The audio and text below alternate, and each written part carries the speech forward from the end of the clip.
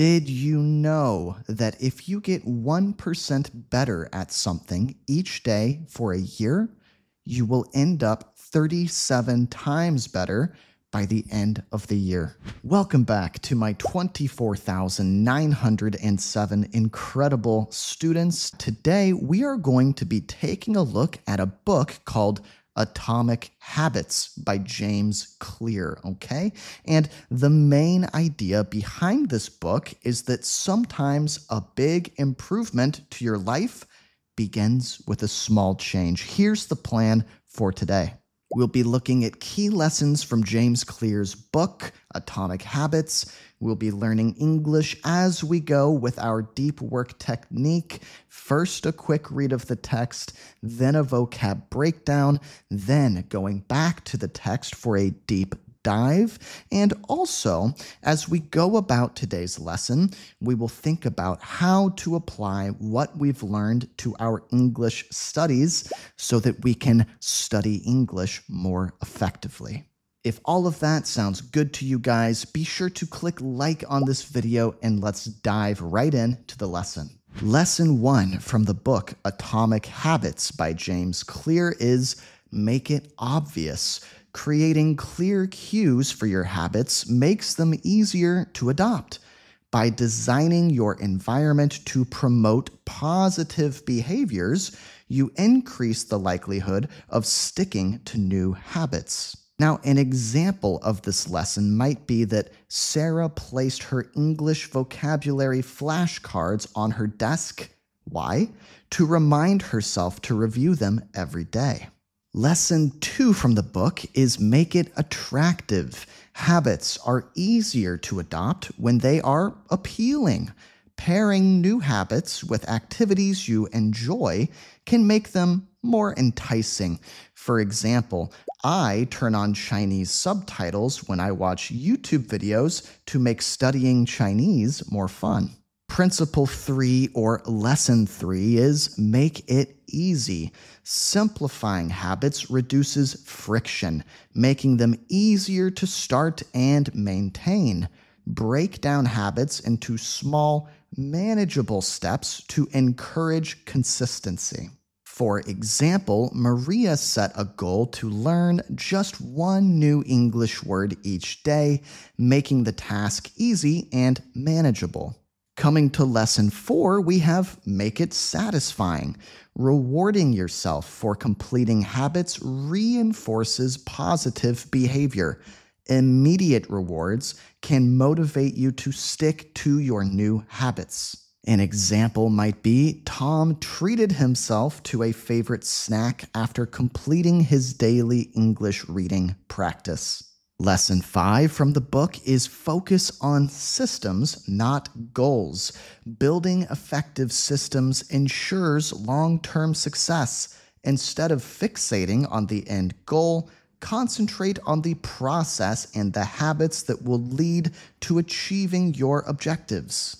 An example of this might be Emma focused on practicing English for 20 minutes each day rather than aiming to become fluent in 6 months. Up next, we have the 2-minute rule. Starting with a habit that takes only 2 minutes to complete can help you overcome resistance and build momentum. This rule encourages you to begin even the smallest version of the habit. David started his English writing practice by jotting down a 2-minute journal entry each evening. Finally, we come to principle or lesson 7, the last one, habit stacking. Linking a new habit to an existing one helps create a routine. Habit stacking leverages your current habits to establish new ones. For example, Lisa decided to review her English vocabulary right after brushing her teeth each night. Now, if that felt a little bit challenging, a little bit too hard, if there were some words you didn't quite get, if you feel like you're missing something, then don't worry, because for the rest of this video, we are going to explain all of that text that we just looked at and make it clear. Make it make sense. But before we do that, please take 1 second to support me as your YouTube English teacher. Click like on this video, comment how many years you have been learning English, and watch until the end for the best results. All right, let's keep going. Jumping into the vocabulary breakdown, the first word I want to talk about is cue. Cue. Yeah, cue. Simply put, it means a signal for someone to do something. In this context, in the text that we read today, here's the way we're thinking about this word: a reminder to start a habit, a cue to do something, a reminder to do something. You know, some synonyms, some similar words might be a signal or a prompt, okay? These three things mean basically the same thing. It means it's a sign, a signal, a prompt, a reminder. Here's another one, that you need to do something, okay? So in the text, what did we see? We saw placing her vocabulary flashcards on the desk served as a cue to study English. Okay, this is a great example, and it ties in to the text. It is related to the text that we are reading today, right? So this woman, she is looking for something to help remind her to study English. So what does she do? She takes her vocabulary flashcards and she places them on her desk, okay? She puts them in a visible spot, right? A visible spot, a spot where they can be seen easily. Now, doing this serves as a cue. That's how we use this word. We can say that something serves as a cue, or it is a cue to do something, okay? Now, for the girl in this example, placing her vocab flashcards on her desk, that serves as a cue to study English. So that's her reminder to study English. That's her prompt to study English. That's a signal she gives herself to remember to study English. You guys know that I am a visual learner. I love to draw. I love to doodle. What I'm going to do for this illustration is just very quickly draw a simple picture to help me remember this word, cue. Okay, we've got a guy driving a car. He sees that the light turns green. It turns green, okay? Let's shade in this one, shade it in to show us that it's green. When he sees that the light is green, he knows that's his cue to go. That's his reminder to start driving. That's his signal to get going. That's a prompt to get him to start moving, okay? Now, if you're a channel member and you're following along with this lesson at home, you can draw this picture or a similar picture that helps you remember this word in your own way. Go ahead. Our next word is friction. Friction, yeah, what does that mean? Well, pushback when rubbing against something in a very literal sense. Yes, that's what this word means. For example, if my hands are rubbing together, pushing against each other, then there's going to be some friction, right? The harder I push them together, the more difficult it is to slide them back and forth, right? If I'm barely touching them, I can slide them back and forth very easily, right? But if I add pressure, if I add force, then it becomes hard to slide them back and forth. That difficulty, that resistance is friction, okay?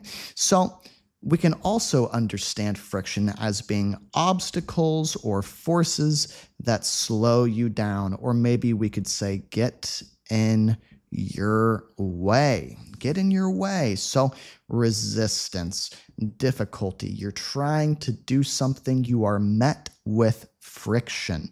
You are met with friction.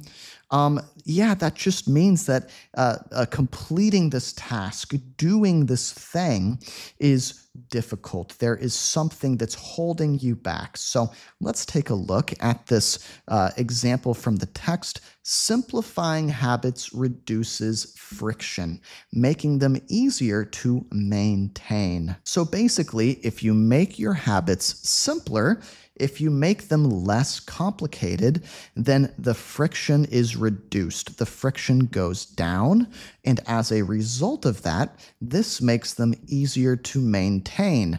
Maintain, what does that mean? That just means it's easier to keep going, right? It's easier to keep doing them, okay? So if there's less friction, it's easier to do. And how do we get less friction? We make the habits simpler, right? If you are making a habit too complicated, too difficult, then there is going to be a lot of, yes, difficulty, resistance. It's going to feel like there's an obstacle, something blocking your path. You're going to feel like a force is slowing you down. You are going to feel a lot of friction. Okay, now just as a very simple example, here's me walking in my room, right? And I'm trying to get over to my desk to study. Here's a piece of paper and a pencil on my desk, and we can see on the floor are like dirty clothes and maybe like, here's a Lego set I was working on. Here's a video game. There's all sorts of junk. There's all sorts of garbage. There's a big mess all over my floor, right? And all of this stuff, what is it really? If I'm trying to accomplish a goal, this stuff is friction. It is getting in the way of me accomplishing my goal. So we can say that it is creating friction, okay? If I were to clean up this big mess, that would reduce the friction, okay? It would reduce the friction, it would lower the friction, and this would make it easier for me to accomplish my goal, for me to carry out my task and complete my goal.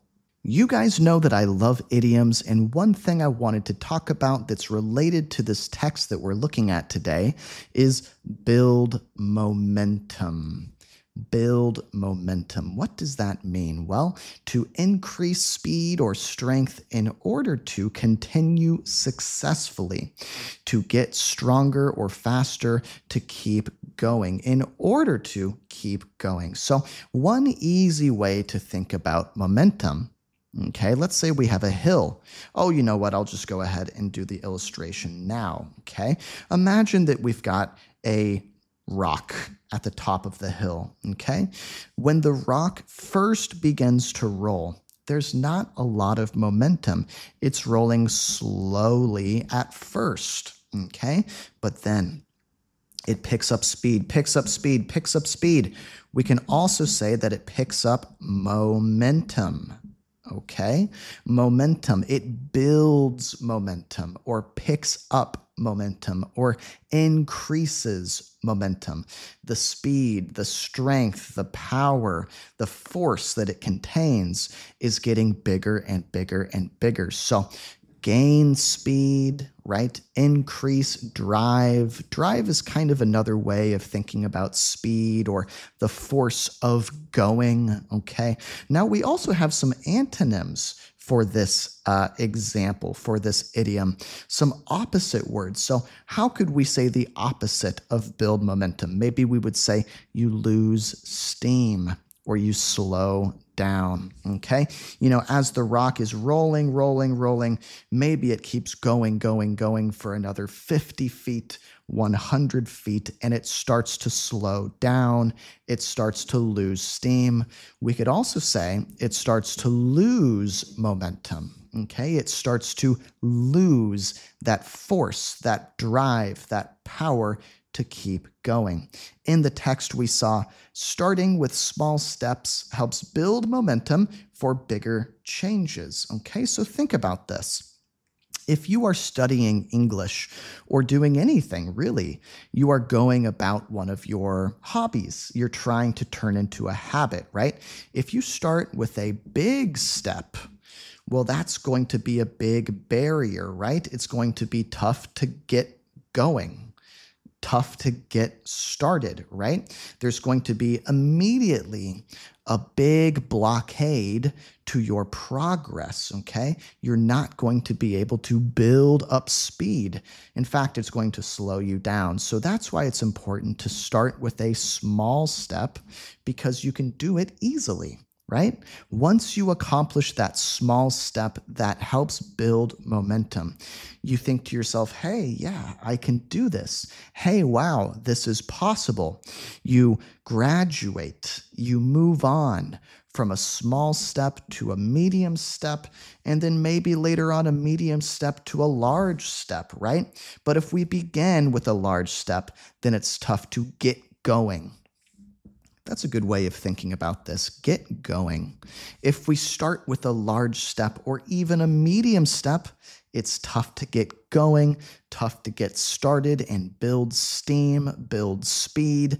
It's tough to build momentum. Not easy to build momentum. If you guys are still with me, that's fantastic. Give yourself a pat on the back to congratulate yourself for making this investment in yourself, in your English, in your future. What we have next is the deep dive. Yeah, now that we've read the story quickly, or the text quickly, I should say, now that we've had the vocabulary breakdown and understood some of the more challenging language, now we're going to go sentence by sentence and really squeeze every last educational juice drop that we can out of this text. Okay, so let's start with lesson 1. Lesson 1 is make it obvious, okay? Obvious just means clear. It means easy to see, right? If a decision is an obvious decision, then it is clearly the right decision. It is obviously the correct thing to do. So creating clear cues for your habits makes them easier to adopt. Let's start with that. Okay, so remember that a cue, we talked about this, is like a reminder. Okay, it reminds you to do something. So if you create obvious or clear reminders for your habits, well, that will make them easier to adopt. Ooh, here's a hard word, adopt. That just means start doing. If you adopt a new habit. No, it's a little different than adopting a child, adopting a pet, right? This is a different interpretation, a different understanding of this word. If you adopt a new habit, then we could also say take on. You take on a new habit. You start doing a new habit. So by designing your environment to promote positive behaviors, you increase the likelihood of sticking to new habits, okay? So we need to design our environment, okay? We need to change the place where we do what we're trying to do. We're talking about studying English in today's video, right? So the environment is talking about the place where you study English. Maybe that's at a school, maybe it's at home in your bedroom. But what this is saying is that you need to design it from the top down. You need to make decisions about how it is. Why? Well, to promote positive behaviors, okay? Promote just means in order to make these positive behaviors happen, to make them possible, to make you do these things, these positive things more easily, okay? So if you can do that, if you can change the area where you study, if you can change it in a way that makes you do these positive behaviors, or we could also say good habits, like studying English more often, well, what happens then? Then you increase the likelihood of sticking to new habits. Okay, let's take a look at that. If you can do this, if you can change your environment and make it Conducive. Conducive to learning English, to going about actually doing your hobby or your habit, right? If you can do that, then it's going to increase the likelihood of sticking with it. What does that mean if you stick with something? That means you don't give up. If you stick to it, you don't give up. Maybe an example would be, yeah, I tried learning Japanese, but it was so hard, so I didn't stick with it. Or we could say, I didn't stick to it. I gave up, right? So if you can change your environment, if you can change the area where you study, then it's going to increase the likelihood, increase your chances of sticking to new habits. In our case, to learning English. An example of this is Sarah placed her English vocabulary flashcards on her desk. Why? To remind herself to review them every day. So yeah, I do think this is a really good idea. Maybe something you guys can incorporate or use in your own English studies. She basically just placed her flashcards somewhere very visible, somewhere where they were easy to see, right? And that was her cue, her reminder to review them every day. Maybe you guys can try this. Remember that this book is all about making small changes. And if you keep making small changes, small adjustments to the way you study, well, the results will be very big, much bigger than you might have expected. Coming to lesson 2, remember, it was make it attractive. Attractive just means appealing. It's something you want. If something is attractive, then you want it. Maybe a person is attractive or good looking. Maybe an offer is attractive. If you are offered, a contract for a new job that's very attractive, then you really want to take that job. You really want to take that position, right? So habits are easier to adopt, start doing. And remember, whenever you guys see habits, we can think learn English. Learning English is easier to start doing when it is appealing, when it is attractive. Let's connect these two words, when you actually want to do it. So pairing new habits with activities you enjoy can make them more enticing. Yeah, that just means the same thing. Appealing or attractive makes you want it, makes you want to do it. Okay, so here's my personal example. I turn on Chinese subtitles when I watch YouTube videos to make studying fun. Yeah, this is actually something I do. You guys know that, my study habit is Mandarin Chinese. I've been learning for 10 years, and luckily, I've reached the point where learning can just be entertainment. It can just be fun. So, last year I read Harry Potter in Chinese, and that was really fun.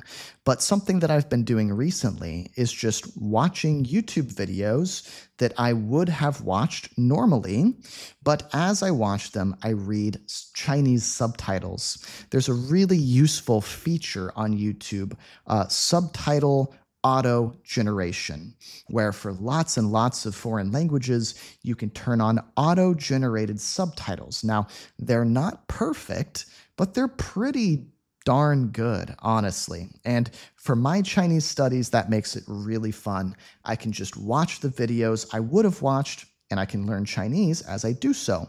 Maybe you guys can try that with English as well. Principle 3 or lesson 3 from the book was make it easy, okay? Simplifying habits. Simplifying means to simplify something is to make it easy, right? That reduces friction. We talked about friction. Friction is like resistance. Okay? Basically, it makes it easier to do, makes it easier to start, makes it easier to maintain or keep doing. Okay? Keep doing.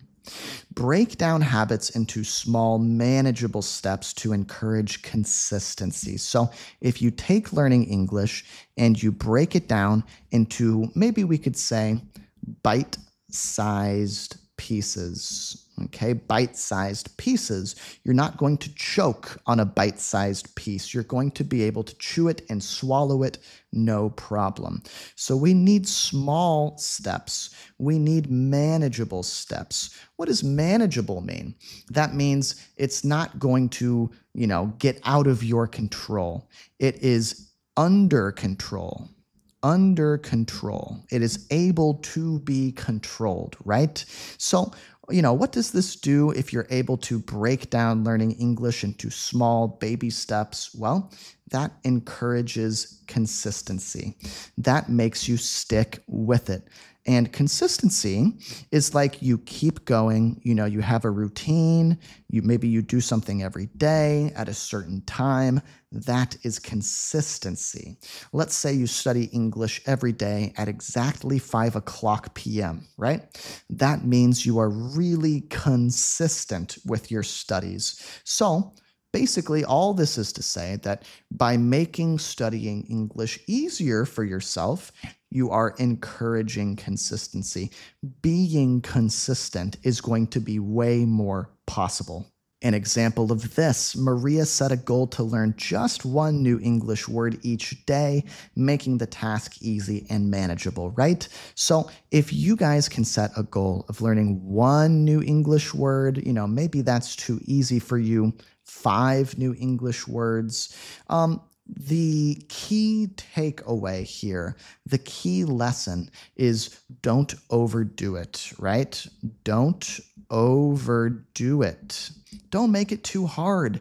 Don't try to learn 30 new words every day, right? That's going to be way too difficult. Make it bite-sized, make it simple, make it easy. That will be easier for you. That will be more manageable. You will be able to control that situation, and that will encourage consistency. You will be able to actually study more often. Lesson 4, make it satisfying. I love this one. You need to reward yourself for completing, remember, habits. You can just think learning English, right? So when you learn English, you should reward yourself, okay? Why? Well, that reinforces positive behavior. What does that mean? Positive behavior, that just means good decisions, or good choices, we could say. If you reinforce good choices or you reinforce something, that just means you make it stronger. You make it tougher. You make it more resilient, okay? You make it better, basically, okay? Like if you reinforce good behavior, then you say, hey, that behavior was good. You did a good job. Here's a reward. Maybe it's, some yummy food. Maybe you get to play your favorite video game for a while or do something you really like to do. Well, that reward will reinforce your habit, okay? If you are learning English, for example, and you finish, studying for 30 minutes and that was your goal, you can reward yourself with some ice cream. You really, really like ice cream. That's very satisfying to you. And that satisfying reward, what does it do? It reinforces your positive habit or behavior. So immediate rewards, or rewards that you get right away. You get them right away, right? Those can motivate you to stick to your new habits. Those can, we could also say, inspire you. Could motivate you, they can inspire you, they can fire you up. That's a very spoken English way of thinking about this. Fire you up. Right? If you're fired up to do something, that means you're really motivated, you're really inspired. So if you give yourself a reward immediately, as soon as you finish studying, bam, you get a reward, well, that can motivate you to stick to your habit to keep going with learning English. An example, Tom treated himself to a favorite snack after completing his daily English reading practice. So once again, could be food, could be a TV show you like, a video game you like, do an activity you like to do, whatever it is, you need to combine studying with dopamine. What is dopamine? Dopamine is the chemical that is released in your brain when you do something that makes you feel good, right? So you click on that YouTube video you want to watch. You get on Instagram, right? You do X or Y or Z activity that makes you feel good. Your brain releases dopamine. So if we can find a way to combine these things or put them together, then that will really help with our English studies. Lesson 5, focus on systems, not goals. You know, after reading this book, and I did read this book, it's a very good book, by the way, and I encourage you guys to go out and actually read the book if you think it won't be too difficult for you. I think this is the most important lesson, the most important takeaway, so I'm going to put a star here. Focus on systems, not goals. So what does that mean? Well, building effective systems or a way of studying, that's a good way of thinking about this word system, how you study, right? What is your method? What is your way? What is your technique that you study, right? So building an effective way of studying ensures or makes sure that you will have long-term success. Yeah, not just success right now, but success for a long time in the long term. Okay? Instead of fixating, or we could say focusing, instead of focusing on the end goal, concentrate instead on the process and the habits that will lead to achieving your objectives. Okay? So basically what this is saying is it's not about the destination, it's about the journey, right? Here's destination. It's not about the place you're going. It's about the journey. It's about how you get there. And you hear this all the time when people are talking about life lessons, when people are giving advice, right? They say, don't focus on the destination. Instead, focus on the journey. Enjoy the journey. And guys, I think this is especially important for learning English because guess what? You will never finish learning English. Your English will never be perfect. That will never, ever happen in your entire life. My English is far from perfect. I make mistakes all the time. And sometimes you guys catch those mistakes, right? I try hard with my videos, but I'm not perfect, okay? So because your English will never be perfect, it's important to realize that and try to enjoy the journey. You need to accept that your English skills will never be 100% perfect, right? It's not about the destination. It's about the journey. It's about how you get there. So really try to live in the now. Live in the now when you study, okay? Here's an example.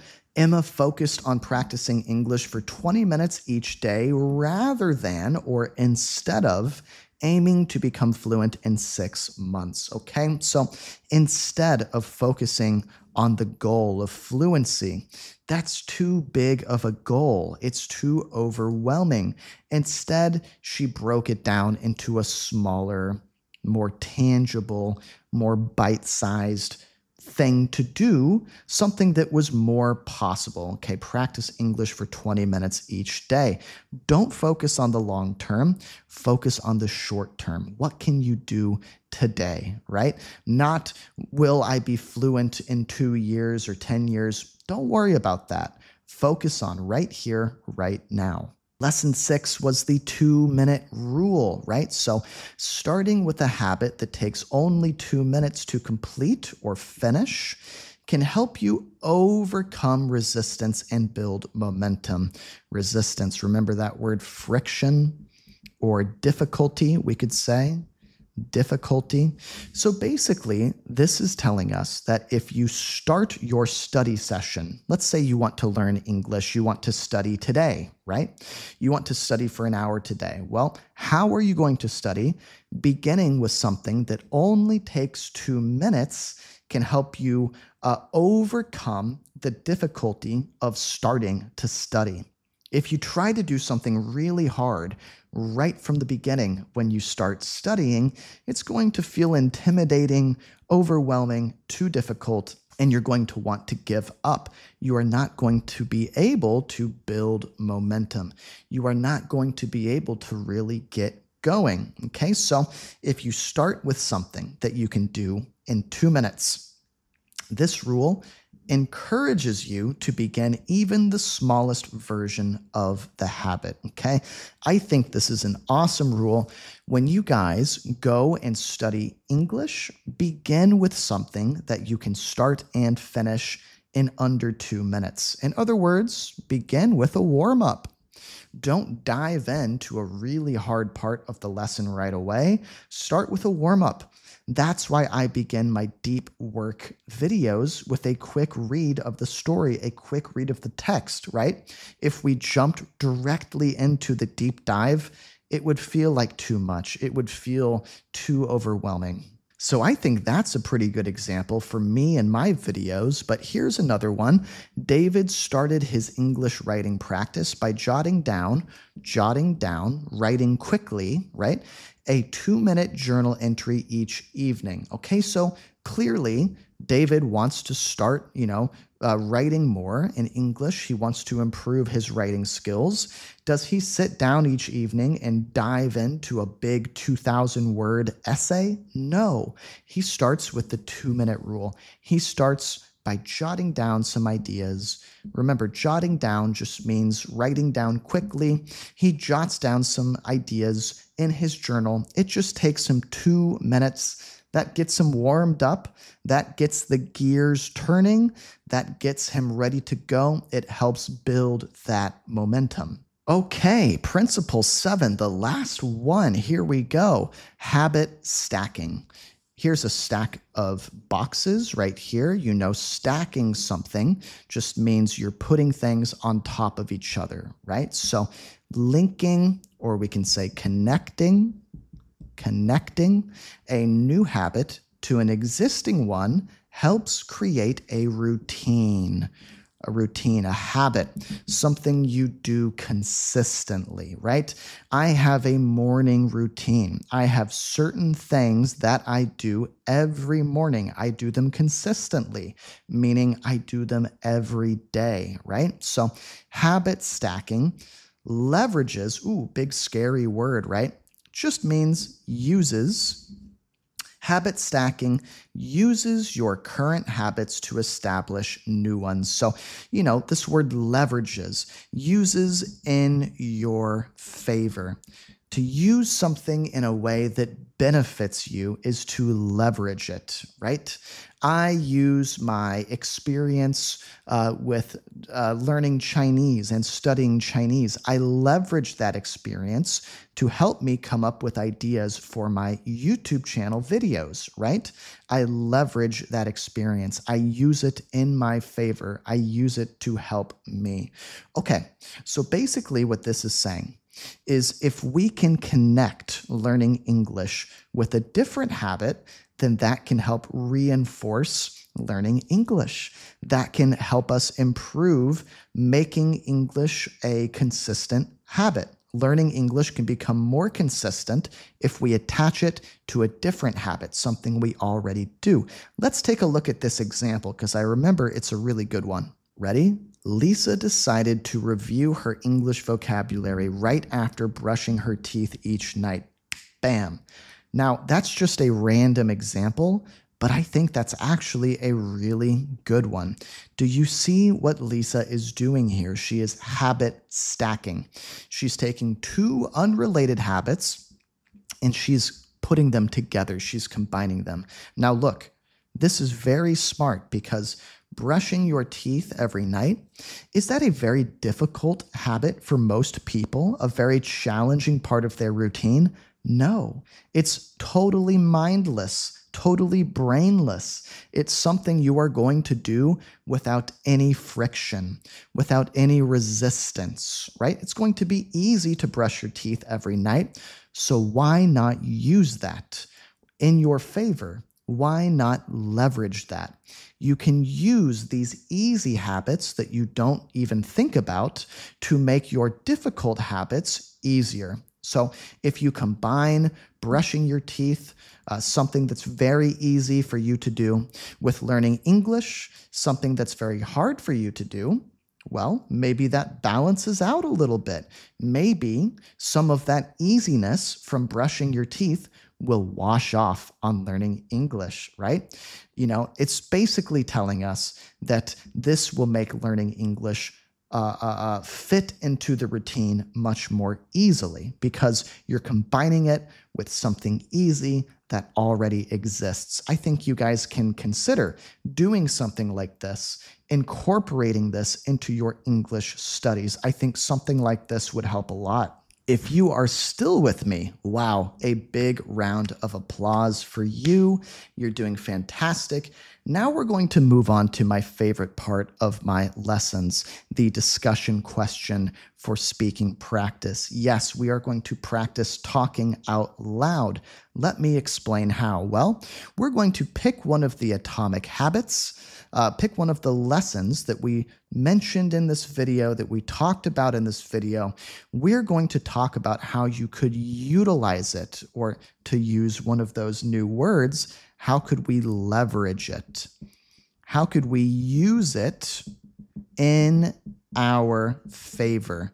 In other words, use it to help us in order to study English more effectively, to study English better, okay, in a way that makes more sense. So I want you to, if you need to, go back through those 7 different lessons and pick one that you think you could actually do, something you could actually apply to your language studies, and you're going to talk out loud about it for 1 minute. Now, I'm going to go first to give you an example, to give you guys a demonstration of what I want you to try and do. So here's my full minute. Here I go.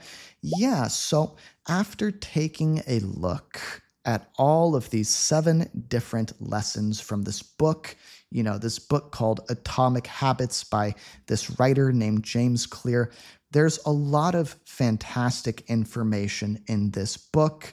There's a lot of lessons to be learned, a lot of ways we can improve our English studies, right? For me, I'm studying Chinese. I think something I want to try, which was one of the lessons talked about in today's video, was habit stacking. Habit stacking. I think that was so smart. And I think what I could do is try and stack learning Chinese with exercise. I exercise every day in the morning. That's my active time, my workout time. Maybe I could stack Chinese onto that. And that way I can have a super productive morning, get everything finished right at the beginning of my day. Whew, okay, that was my 1 minute. Now it's your turn. Go ahead, knock it out of the park.